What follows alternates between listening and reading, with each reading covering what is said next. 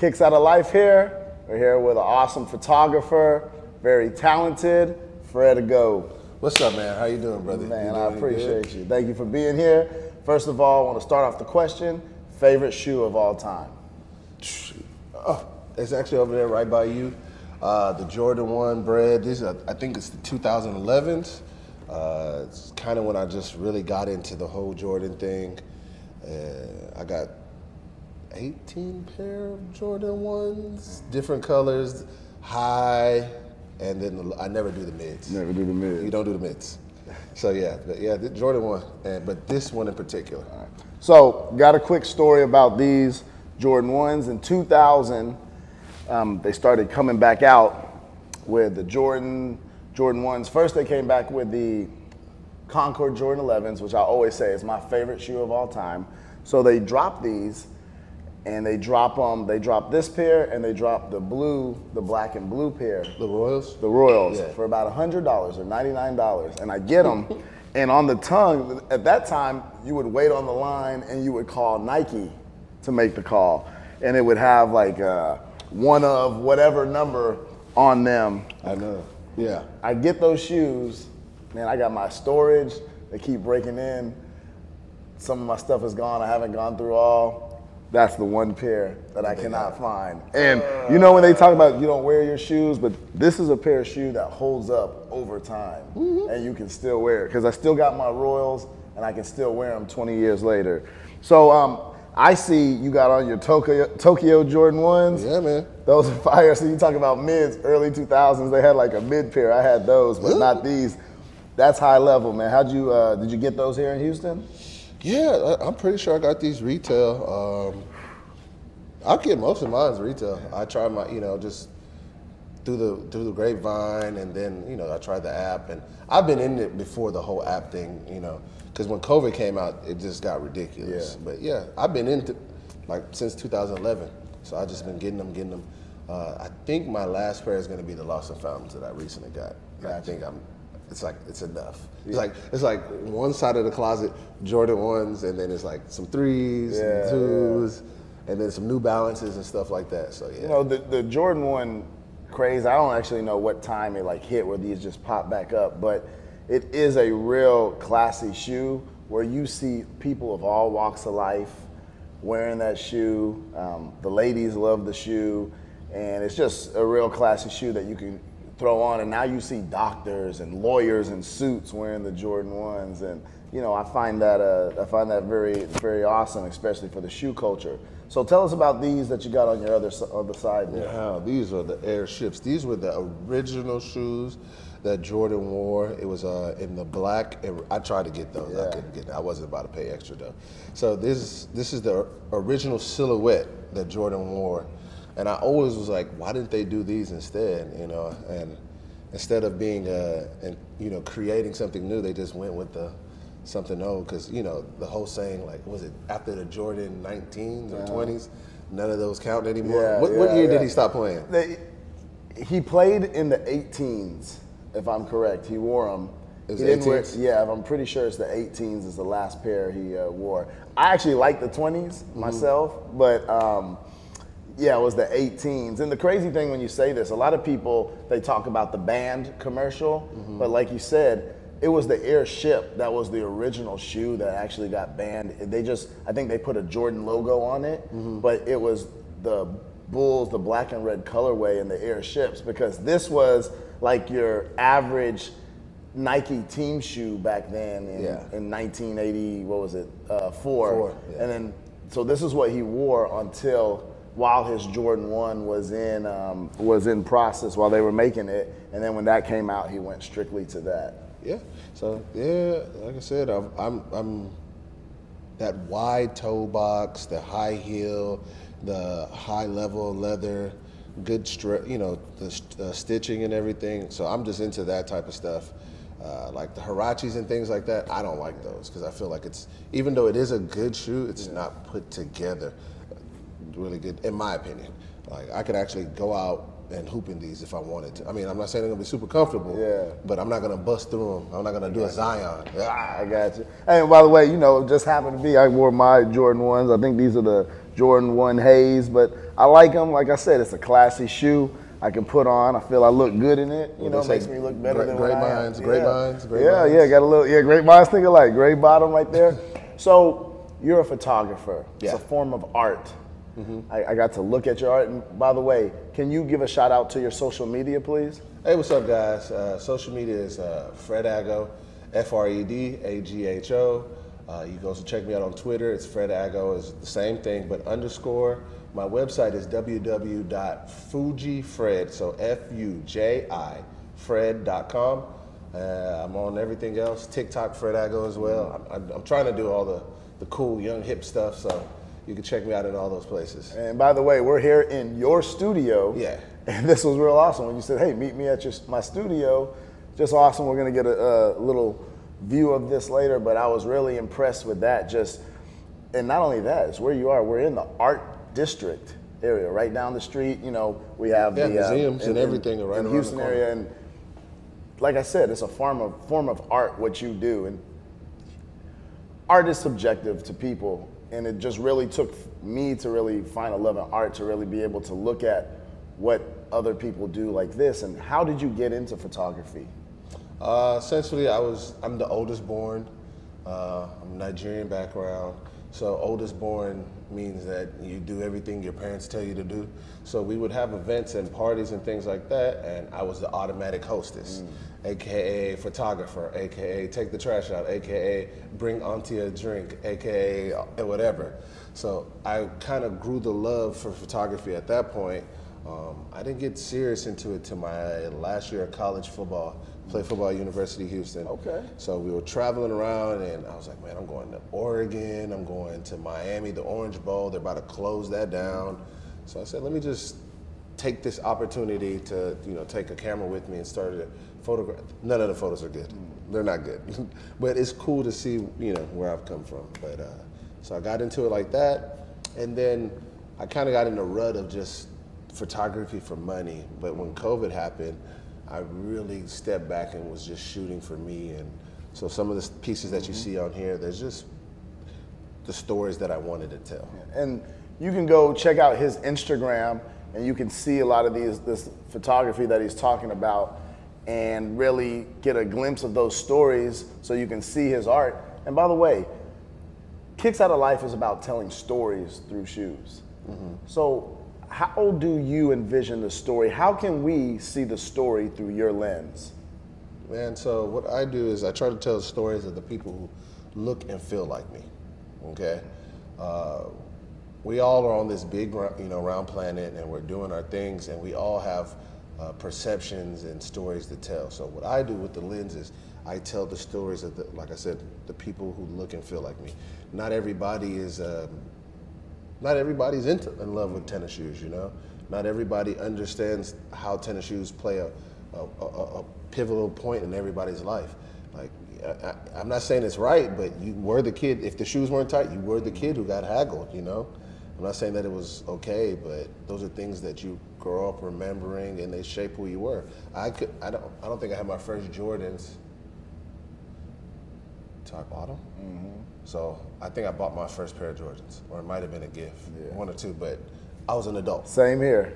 Yeah. Same here. I also got another crazy story I'm gonna tell another time, finding my first, what I thought were gonna be my first pair of Jordans, Jordan 2s in 1994 at Ross.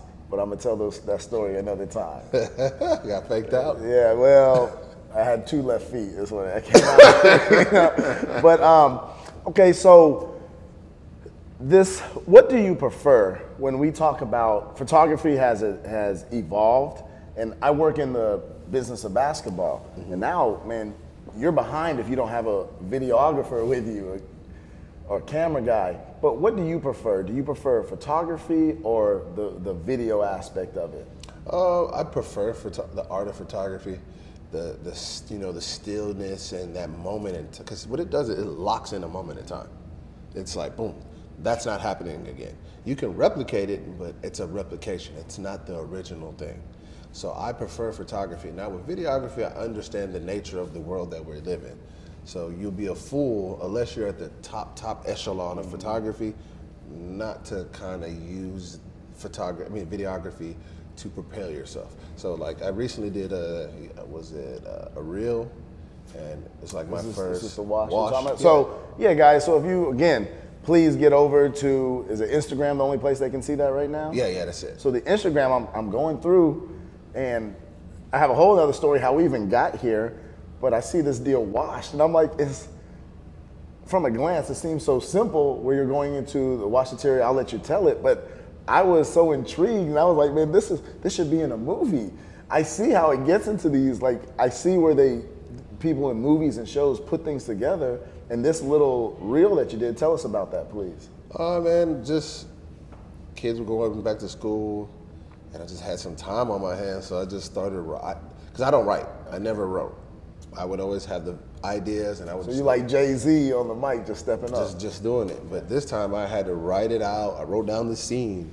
I wrote down every angle that I was gonna shoot, then I wrote down the premise of Washed. Talking about some, how as people of our age, you're in this world where it's just young, really fast.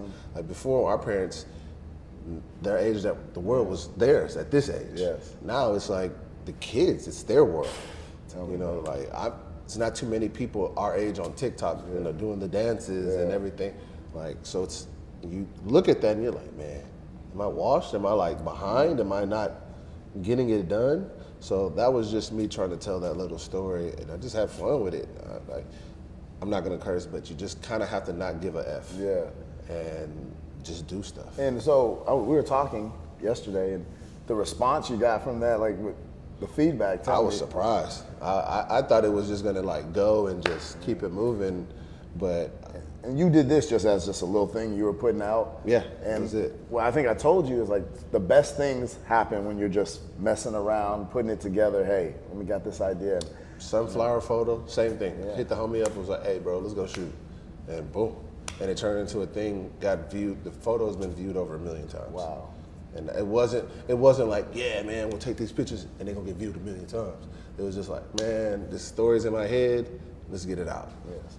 So around the world, you want to find a guy that can really get those shots for you? Fred here, he got you. Please look him up. Let's get it. So tell us some of the other things that you might, some people could use you for with your photography. Well, mostly I'm like a commercial photographer. So if you need products, lifestyle, campaigns, things like that, I'll get it done.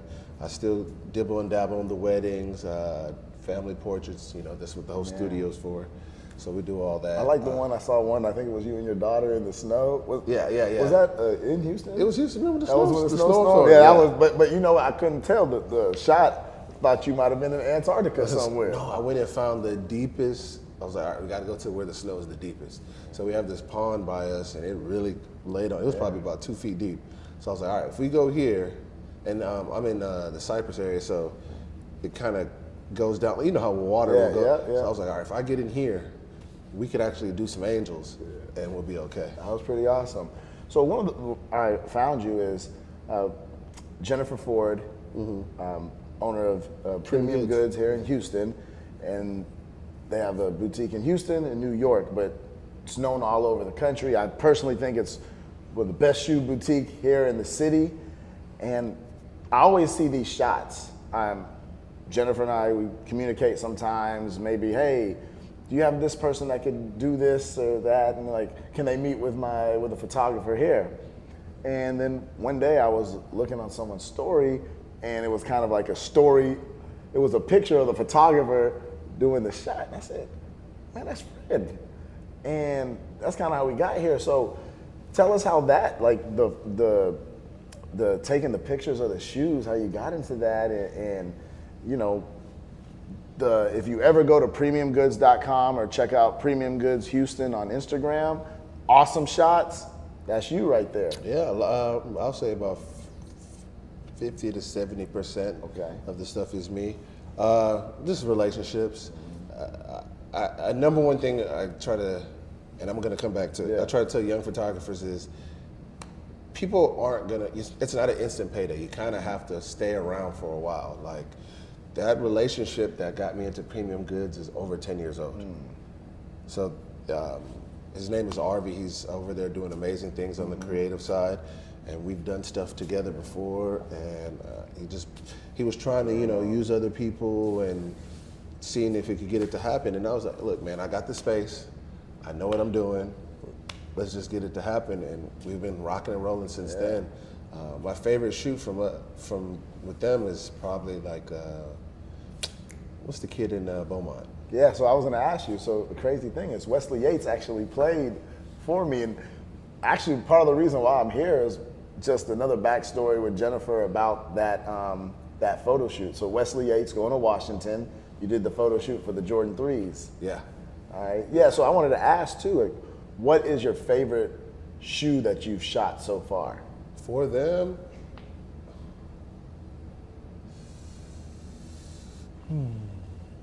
what shots did I like the most? Those foam posits. It was like a red foam posit. We like strung it up and everything. I saw that. And so it looks exactly like a Nike ad. Like you would never know that Nike didn't even do it. So right now, I think that was like the most technical shoot. Because now at this point, I like doing the shoe stuff very technical. I like getting it done right in camera. So when I shot that, I was just like, oh, that's crack. That's crazy. So I have the first release of that shoe. I think it was 2014. They added a little bit of leather to this one, but I actually got to sit down with Penny and talk, and hopefully we're gonna have an interview dropping soon. And he loves his foam posits. He really loves the white ones. And I asked him, I said, Penny, man, every time you get a shoe, how many pairs you get? He says he gets 40 pairs of every release. I said, 40? I said, what are you doing with 40? He said, man, I got friends, I got family, but I mean, that's a big time shoe. And what people don't understand, I personally think that foam posit having a lot to do with it, Little Penny having a lot to do with it, he to me is the second most influential athlete in sneakers because we're talking about 30 years of selling shoes, right? So that foam posit you shot in 2023, Penny was wearing player exclusives, and then the Penny one in '94, but came from '93. So it is Jordan then. So that's me because it's 30 years. Yeah, people are hot, but 30 years of selling shoes. How long was LeBron selling shoes for? Man, you know it's 20, but and I love LeBrons. I love them. LeBron 15s, the creativity they did when they did like the Dion mix and all that, but when LeBron retires, which is probably going to happen the next 3 or 4 years, whenever Bronny gets there, who's going to be rocking those 5, 10 years later? You know, so the thing about, and what Penny said, he always wanted shoes that people would wear off the court, and these kids, they're buying foam posits, they don't even know. We're going to go into debate. Yeah. So Jordan, Bronny, LeBron, gosh, you got me with that one. I'm trying to think of it. I mean, people say Kobe. Kobe. So the thing about the Kobe's is, but that's not an RIP, off-court shirt. It's not an off-court, and what I think Nike has done a great job is slow dripping the Kobe. So low numbers, high demand, you know, it builds it up. But that's why I say the influence of Penny. Then, not even to mention, the Little Penny might be the best sneaker campaign ever. I don't know. I did like the puppets with Kobe and LeBron, Jordan and Spike Lee, and the Mars Black and all the that. Barclays, I like Barclays. That was a great one. No, you're right. You're right. But we got to take personal. But I went back. Okay, did Barkley? And we got to do the research. I went back and looked. Did Barkley have a Super Bowl commercial? You know how big it is to have a Super Bowl commercial. Right. Little Penny and them had a Super Bowl commercial. Okay. You know, so that's my look on that. You're the expert here. Yeah, well, nah, I dibble and dabble. That's my thought. Hey, one thing I don't want to take away is, man, really, I'm a basketball guy, but the grind in football, and here's why. There's a job that someone has to do that is not fun. You got to just fill a hole so someone else can make a play and get the glory, right? Yeah. So tell us, like I respect that blood, sweat, and tears you did on the field at U of H. I'm a U of H Cougar, so that's big ups for that right there. My boy Everest in the background, U of H Cougar also, and many other friends. You know, like tell us about like your love for football, and then I want to follow up your favorite athlete of all time. Any sport, any reason. But let's talk about your grind with football real quick. Y'all gonna hate me. I really doubled down on football because I just got this body. Gotcha. If I had like a more basketball body, I would have really tried to double. Because so I'll go. One, I do love football. I love the one-on-one. I love competing. I love the camaraderie because there's way more camaraderie in football. It's the most. I think it's the most of any sport. Yeah, because it brings up people from completely different backgrounds. We all come together. I really love football. But if I was like my brother who was 6'6", bro, I would have been hooping. I would have went all the way. I would have league or bust. Yeah, I got you. So, man, but what basketball, in my opinion, what football does that basketball doesn't is we got way more adversity, like a lot.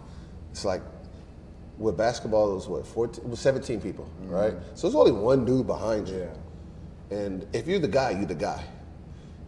And there's the likelihood of injury is low. Yeah. So if you do get injured and you come back, you're still the guy. It's boom. Yeah. Football, there's 1, 2 guys behind you.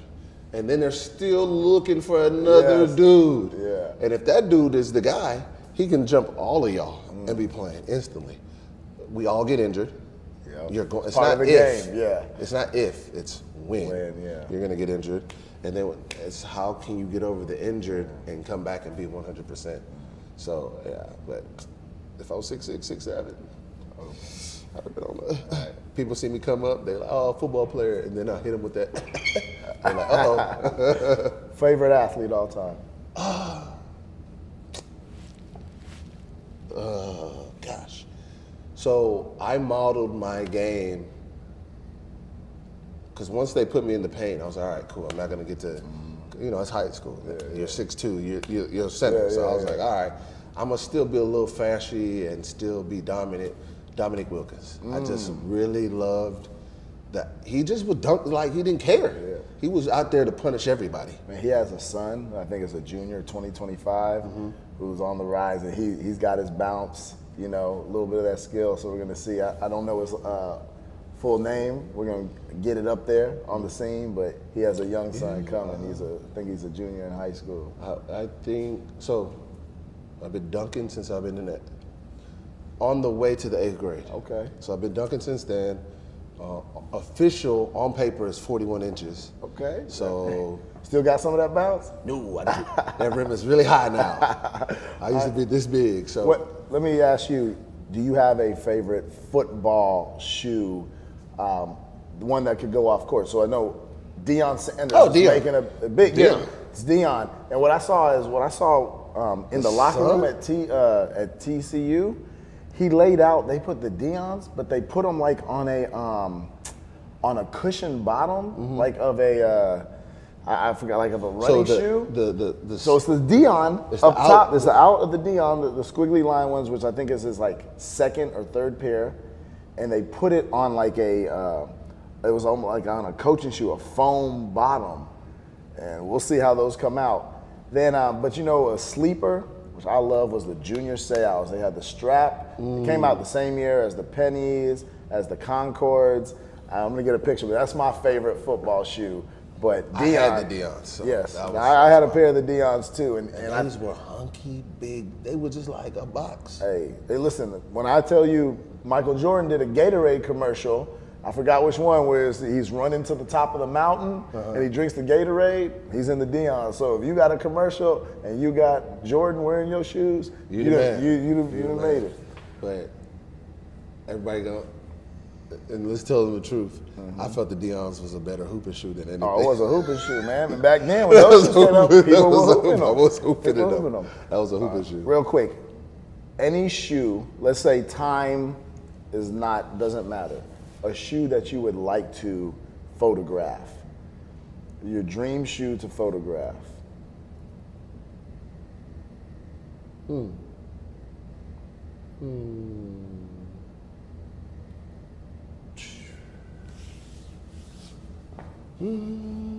It's hard. It'd probably be the ships, the originals. Like I would love this to like them come right off his feet after a game. and then I would take so this would be like a canvas backdrop. I would shoot the shoe. Let's just say the first time he scored over 20 points. Yeah. I would shoot the shoe and then put the score the amount of points he made right above it, Jordan logo, and we out of there. Just keep it clean. Man. Yeah. And you know, I when you say that, I picture like the shoe like this, but in the ship, but kind of with a yellowing. And I like the way Nike's add that aging. Seal is what it called? Seal? I Sail? don't even know what they call it. Yeah. Sail, The colorway, yes. Yeah, like a sail colorway. But I like it, you know, and it makes me feel good because I got some yellowing shoes that now I can wear and just slide right on in. Yeah, that's how it came. All right, last one. So obviously we're talking about shoes. Kicks Out of Life is talking about shoes, but you do way more. Something that you would like to photograph of anything. Like, if I was a photographer, I would love to be in a safari or something, and maybe, I would love to see the cats, but I think a rhino, something like that. But just of anything in this world that you would like to do. I got two. Go ahead. I would love to photograph Obama. Okay. And then I would love to go where my parents grew up. Okay. Like both. Where is that? In Nigeria. They both grew up. I would love to go like to the places that they grew up and visited and frequented, and I would love to do that before, because we all got to go. Yeah. I would love to do that. So that's before. on the list. That's something I want to do. Okay. I would make a book and then give it to them. Oh man. So they can just be like, man, because they haven't been there since they've been children. Gotcha. Well, man, I appreciate you taking the time and inviting us Appreciate you to this having me, man. beautiful space. No problem. Kicks Out of Life. We appreciate Fred taking his time with us, and we hope you'll continue to take a kick out of life with us. Sure.